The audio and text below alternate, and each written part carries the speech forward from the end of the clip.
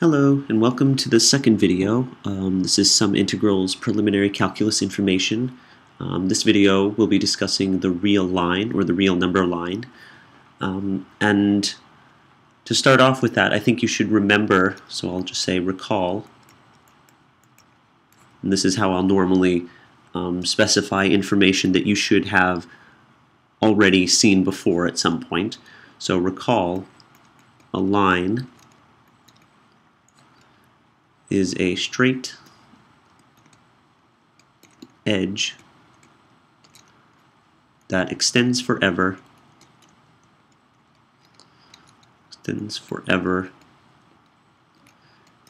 in two directions.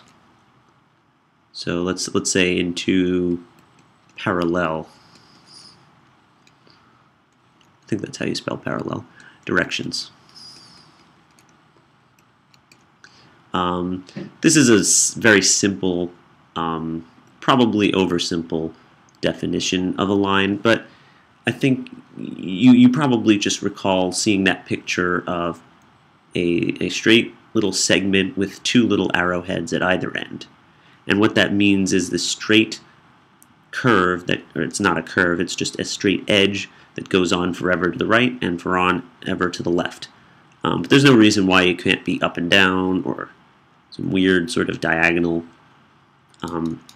However, it's just usually easier for us to draw the real number line as this horizontal line, just because in books we normally read left to right, so we normally want to represent this line horizontally. And we'll label our real number line with this double stroke R for the reals. But what makes this the real number line is when we start identifying points on the line as real numbers. So the real number line is just a line. So the real line is a line where we've identified just meaning like tagged. We associate points to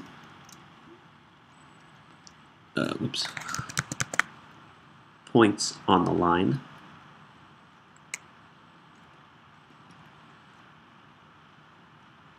with real numbers.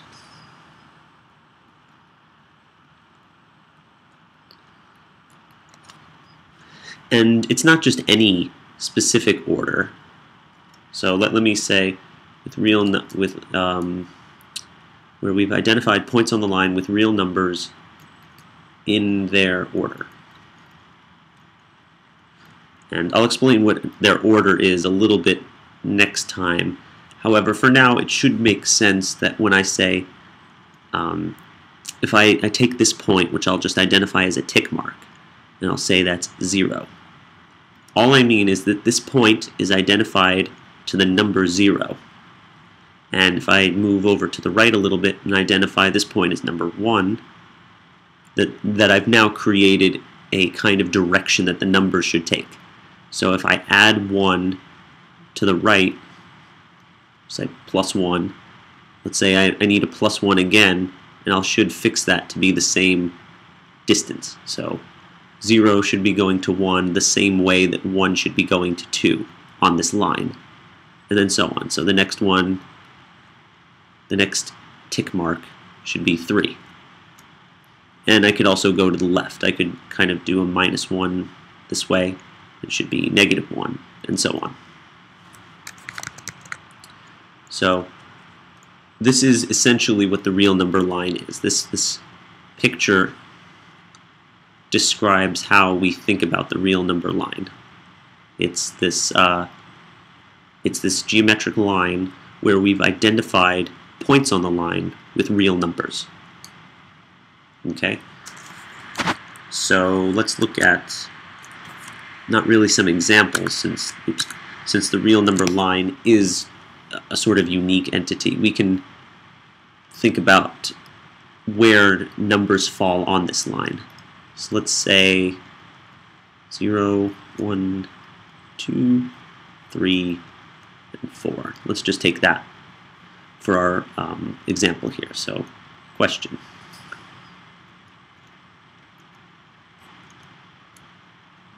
where is the square root of 2? So let's think about what that means, and let me just use some color so it's not so monotone. So the square root of 2 is approximately 1.414213, I think maybe 6. That should be enough. There's more digits, but let's just leave it at that. So where is the square root of 2? Well, if it's about 1.41, it should be between 1 and 2. And it should be close to 1.5, but a little bit to the left. So let's just drop it right there. So I'm going to say that is the square root of 2. Alright, so now let's say where is, let's do a better example. So let's say where is pi? And let's pick a nice color for pi, maybe this orange. So pi is approximately 3.1415926. I guess that's enough digits. So pi should be 3.14 something. So that means it's between 3 and 4, but it's pretty close to 3. It's just a little bit after 3. So let's say it's about here. So that's where pi is. And let's just do one more. So where is E on this real line? We'll use a green for that. So E is approximately 2.7182818. I guess that's enough digits as well. It's 2.7 something. So that means it's between 2 and 3. And it's, let's say, pretty close to 3, but it's about halfway between 2.5 and 3. So let's say it's about here. It's about, oops, let me make that clear, it's E. So it's almost 3/4 of the way between 2 and 3. So let's see. What happens if I change the scale, though? So let's say I take the same length, basically, of a line, except now I say this is 0, this is, oops, let's say this is 5, this is 10, 25, 15, 20, and so on. So now let's see, where is the square root of 2 on this line? Well, all of this fits into this tiny little window right here. So it's going to be between 1 and 2 again, but that's going to be such a small little distinction, I think it'll be right about here. Square root of 2 is going to be between 1 and 2, which should be about there.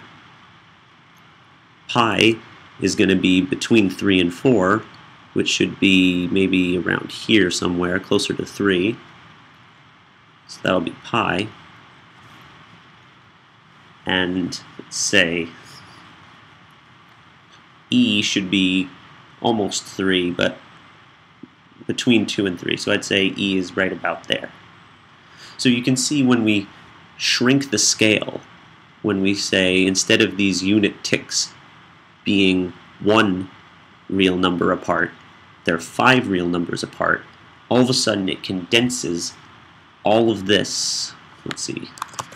It condenses this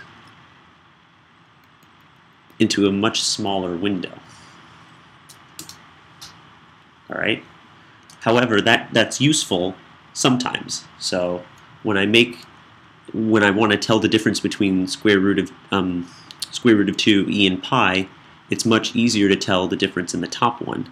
However, if I wanted to say distinguish between, let's add another number here. So where is,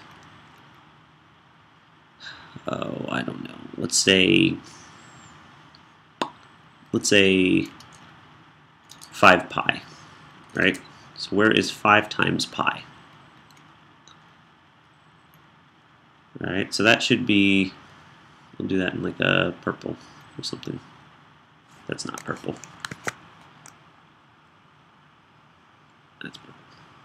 Okay, so 5 times pi is approximately 10 times pi is 31 divided by 2, so it's about something between 15 and 16. So it's 15 point something or other. So it should be right about here, let's say, with a little bit of accuracy. If we wanted to make it more accurate, I could actually calculate what this number is and plot it more precisely. But for now, it's good enough to see that it's about 15 point something. And what I can then tell is that 5 pi is much larger than pi, e, and root 2. However, I couldn't tell that on this graph, on this first real number line, because I can't even plot it. It's way too far to the right. So the scope of this line, how I draw it, gives me an advantage in some cases. So I have to pick what my designating intervals are. These you can think of these as intervals, which I'll also explain later, but all I'm doing is saying here's where 0 is, here's where 1 is, here's where 2 is. Whereas I can say here's where 0 is, this, the next tick mark is going to be 5, then 10, 15, 20, and so on. So now play around with this and try and figure out if you can. Let me see if I can draw a straight line again. See if you can figure out, well, let's see, if this is negative 2 pi, if this is 0, 2 pi, 4 pi, and so on, where would the same numbers be? Or if the scale was, say, much, much larger. So let's say this is 0, this is 100, this is 200, this is negative 100. Where would all of these numbers be? So play around with that, try and get used to it. This is a pretty simple concept, so I won't spend too much time explaining it, but it's definitely worth investigating to build a good visual intuition for the real numbers, especially later when we start thinking about order. So that'll be all for this video. Thanks for watching, and I hope to see you again next time.